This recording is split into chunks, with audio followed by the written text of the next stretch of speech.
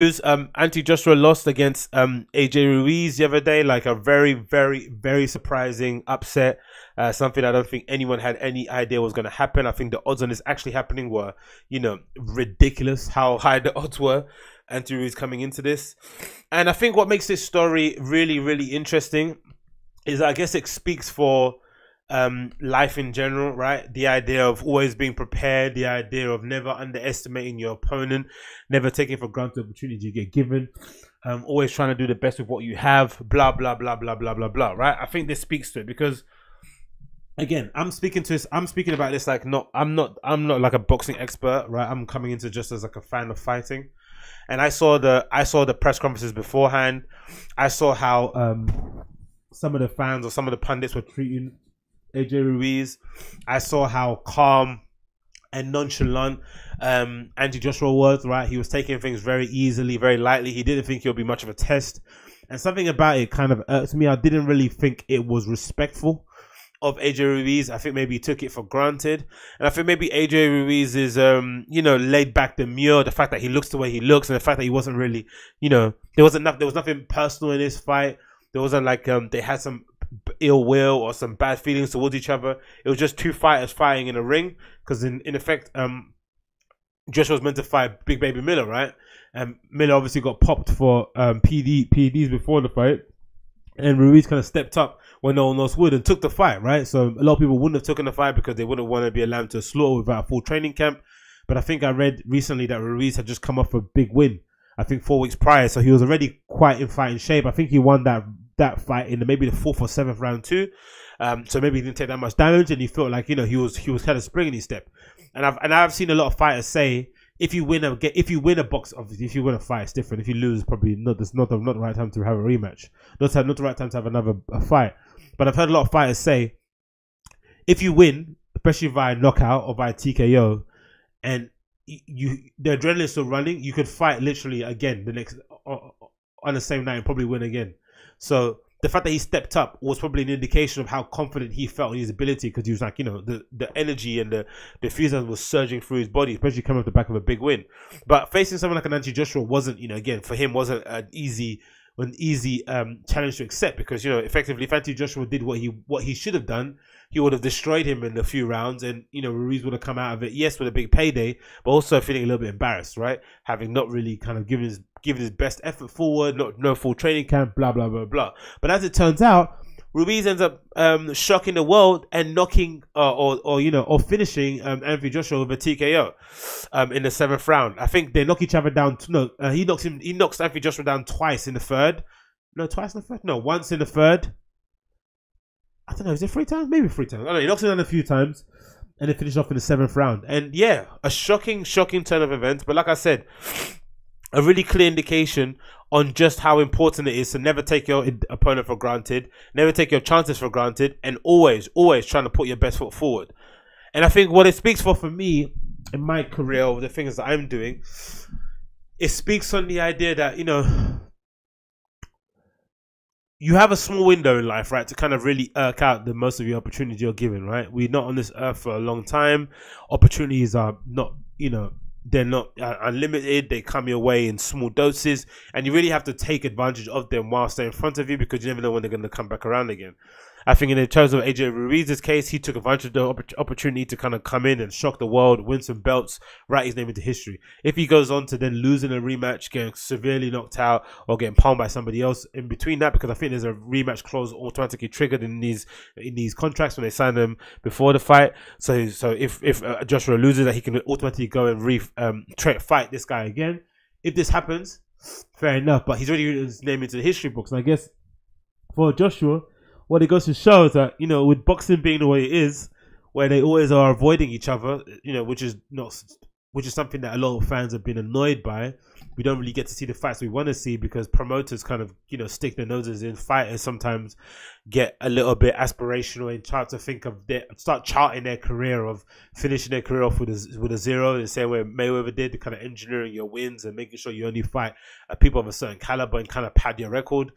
I think because of this, what ends up happening is that we're living in an age where I think people's appetite for fights and for content in general is so feverish, right? People are binging on Netflix shows. People are, leaking episodes of Game of Thrones ahead of time so you can watch it, you know, back to back. There are all these things happening that are really showing people's thirst for fights or first for content in the immediacy is really high. So I don't think you can get away with doing what you did in the past. So I think because of that, loads of little signals are going to get thrown out in the universe, right? Stuff like this with the AJ Ruiz, where Eddie Hearn for the most part was trying to maneuver Joshua's career in a way where he wouldn't have to fight either Fury or Wilder until the very, very end, right? Maybe until Wilder progressed in years a little bit more, or his power started to diminish. Maybe when Fury started to become a little bit more disinterested in boxing, or maybe when he, you know, decides to fade away. That's when Joshua will finally get those fights. And I guess what this shows now is that you can't do that, because effectively what this fight has done is probably hurt Joshua more that he lost to Ruiz than it would have done if he lost to Wilder or Fury. I would say, in my experience, because Wilder and Fury are, again, rated as the top two heavyweights in the division. Maybe they're all joint first or joint first and second. I don't know how you're going to group them.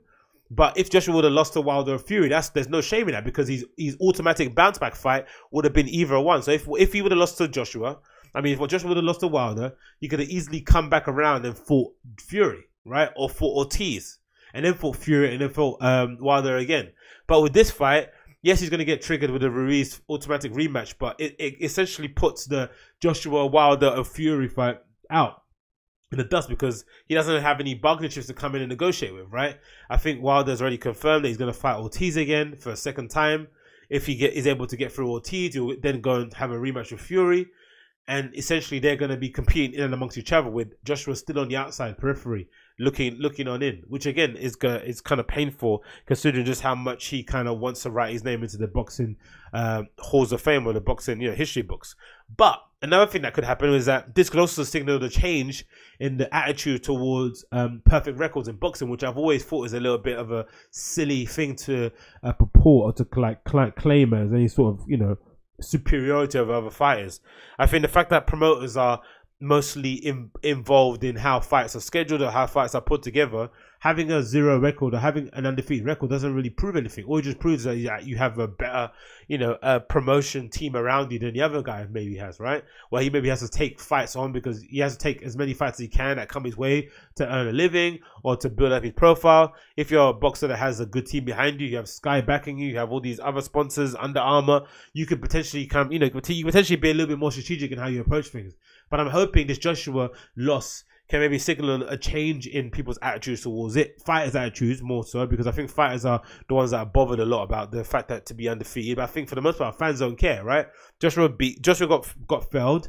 He lost this fight against AJ Ruiz, but he's the epitome of the perfect specimen, right? Ripped, tall, powerful, good speaker, good on camera, speaks well. Is good on TV, good on video.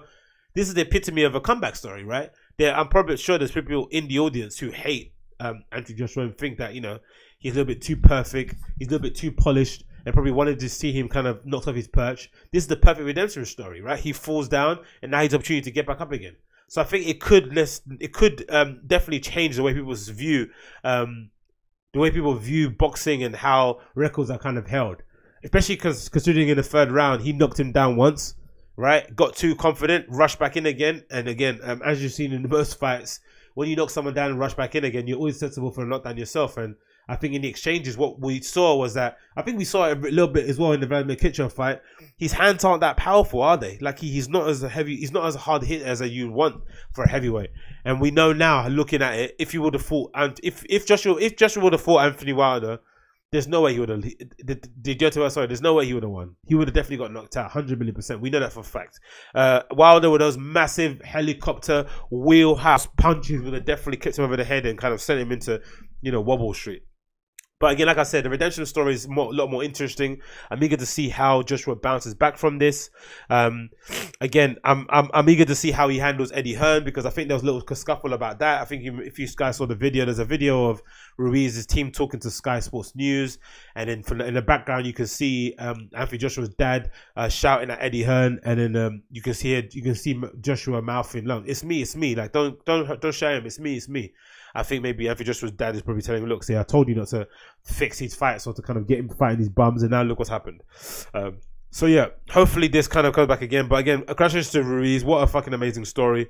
To come in the way he did, look the way he does, considering who he was fighting, like body-wise, composition-wise. But again, as we see in boxing, man, puncher's chance, that spirit, that heart is probably the main thing that kind of gets you forward in boxing, not necessarily what you look like or how you're probably built in the most part. So yeah, congratulations to Ruiz and his team. What an amazing victory. Again, amazing story going forward.